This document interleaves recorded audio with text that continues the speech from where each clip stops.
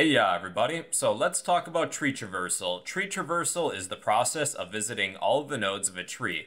We don't have random access, so we begin at the root node and follow a certain procedure to visit all of the nodes of a tree. And there's three that we're going to talk about: Inorder, Postorder, and Preorder traversal.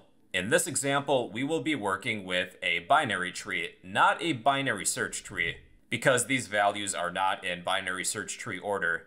So each node has at most two children, a left node and a right node. Let's begin with an in-order traversal.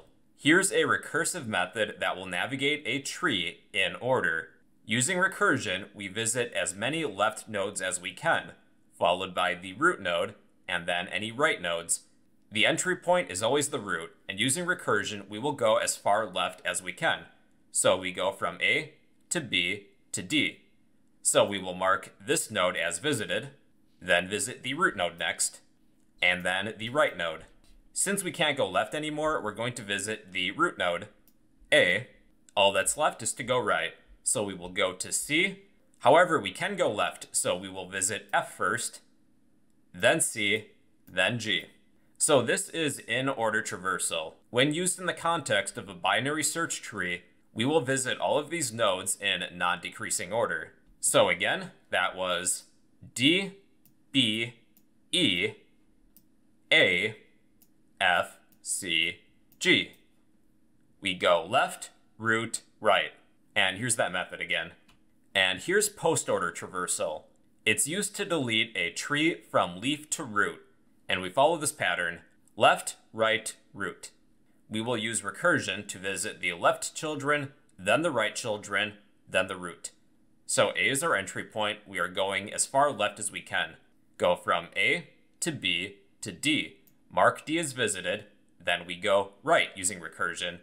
Go from D to E, then root. Left, right, root.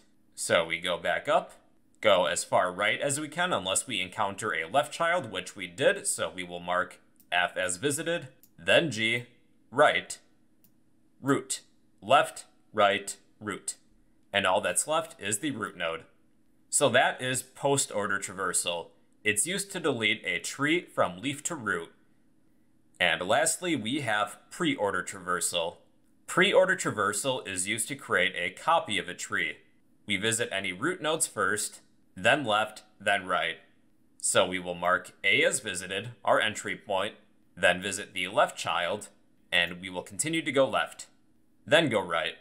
So we can't go left anymore, we're going to go right, mark the root as visited, then left, then right. This is used to create a copy of a tree. But in order to create a copy of a tree, you need to create a root node and a branch node to hold the leaves. So again, that's root, left, we're still going left, right, root, left, right. A, B, D, E, C, F, G. That is pre-order traversal. It's used to create a copy of a tree. Well, okay then everybody, that is a few ways in which we can traverse a tree. Like I said, normally we don't have random access, so the entry point is the root node, and you can either follow an in-order, post-order, or pre-order traversal, depending on what you need to do with this tree. So that's tree traversal in computer science.